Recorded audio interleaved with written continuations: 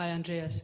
I just wanted to ask you a question about your metaphor, your organic metaphor of the decentralized network developing a resistance to attack.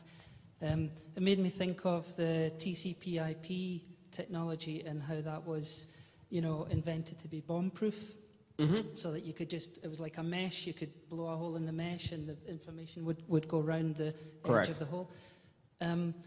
Although you've characterized the, you know, the confrontation between the old hierarchy that you described and the new decentralized world in a sort of confrontational way, what, you know, as a kind of confrontation, what do you think of the irony that that technology sort of fell into public hands, as it were? And, you know, is it possible that there's a cooperative aspect to that confrontation as well? You know, that the old hierarchy at a subconscious level will cooperate with this evolution.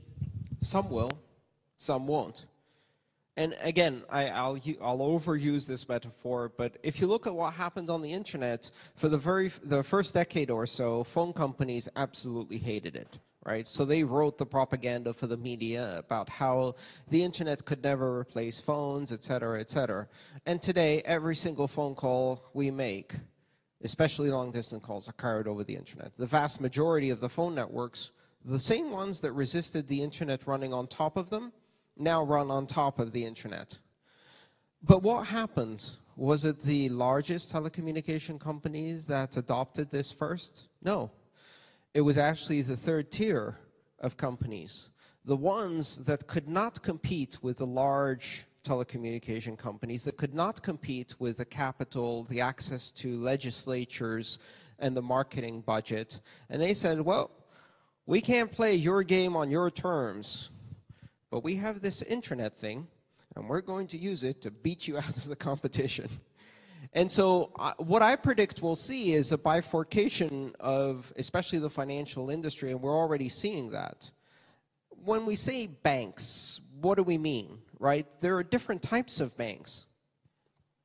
There's banks that deal primarily with consumers, that deal with checking and savings and payments for consumers. Most of the world's regional banks are that. They do loans, they do checking, they offer currency. They're not really bad. In many cases, they offer good services. I've had some conversations with very large banks from developing nations, and they do not fear Bitcoin. They see it as an opportunity to expand their services to populations that they can't reach today. And then there's the other kind of bank, the bank that really doesn't have customers. You'll notice that these banks are gradually dropping consumer accounts, and they're focusing primarily on investments and large concentrations of wealth and gaming the stock market and other international markets where they have significant advantage. And what do these banks do? They don't fund consumers or loans, because consumers and loans are not profitable, and they don't care about expanding their services. They fund oil companies to destroy the rainforest. They fund warmongers to create dictatorships. And they fund other large corporations to create advantages. So those banks are going to have a problem with Bitcoin. In fact, they do, and you can see it in the way they speak about Bitcoin. To them, this is inconceivable. They are now going through what I call the 5 stages of grief. They started with denial. Bitcoin. Go play, you little hackers. Then they noticed it wasn't going away. So they started getting angry. Oh, Bitcoin. Criminals, pedophiles, terrorists. The world will end if we allow normal people to control their own money. Next comes bargaining. Hey, we don't like Bitcoin, but blockchain. So that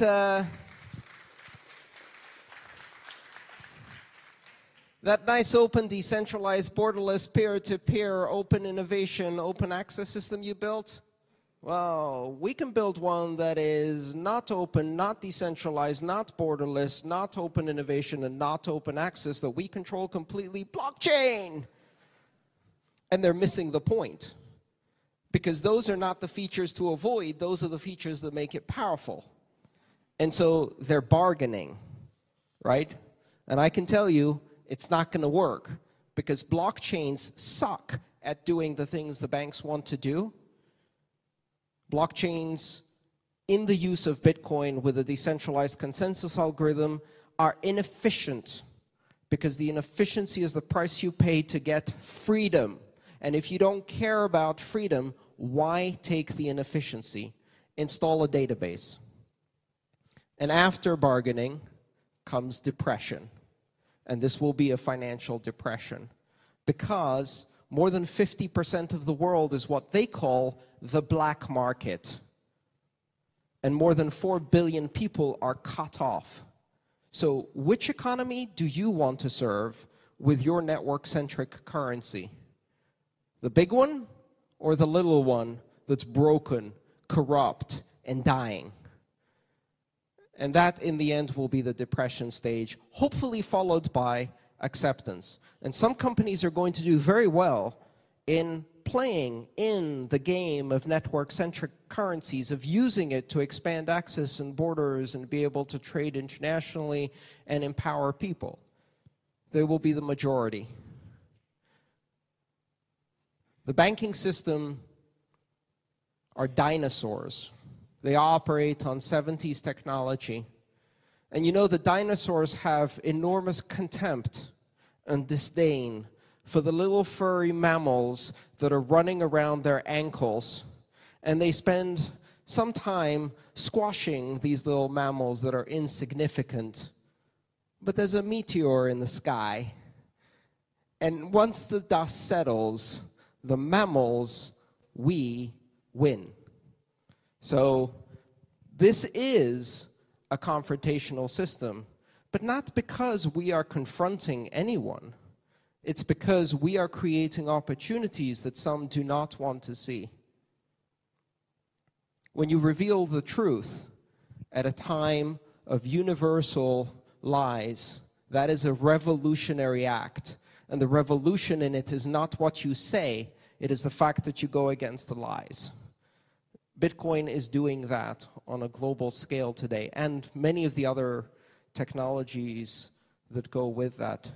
I don't look for confrontation, I look for inspiration and positive energy that we can create as community. The banks are really irrelevant in this conversation.